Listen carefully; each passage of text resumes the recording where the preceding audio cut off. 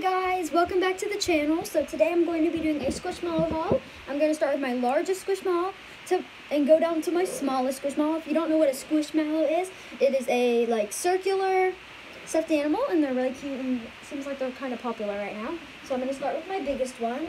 Not very big, but it's a little cute octopus. It has two hearts right here, white stomach, red body, and then some little tentacles. He's really cute. My next biggest one is this alpha. I named him Peanuts. I really like his ears. I think they're really cute. He has a little tail.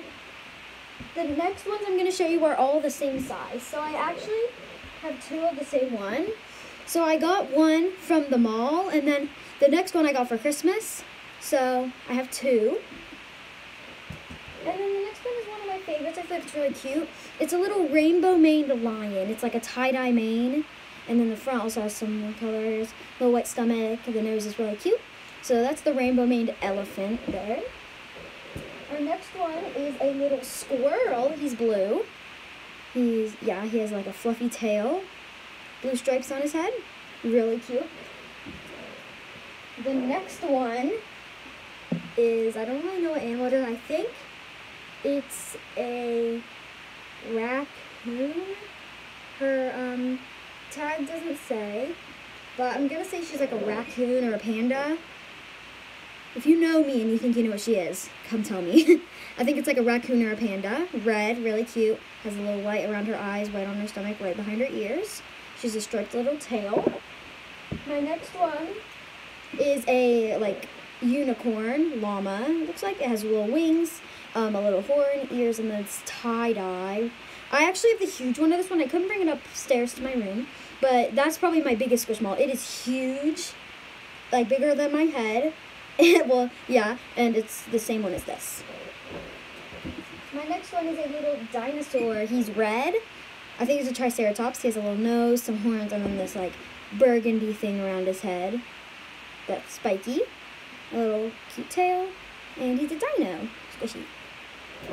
Next one is a little orange octopus, really cute. Cute little face. He has these tentacles. Yeah. My next one is a cat. It's white, and then it has some pink up here, and then purple and purple. Has a little multicolored tail. A really cute face with some whiskers. Yeah. Gonna move on to a little clownfish. He's blue. He has some stripes, a really cute face, and these flippers. I think he's really adorable. Our last one that's this size is this sheep.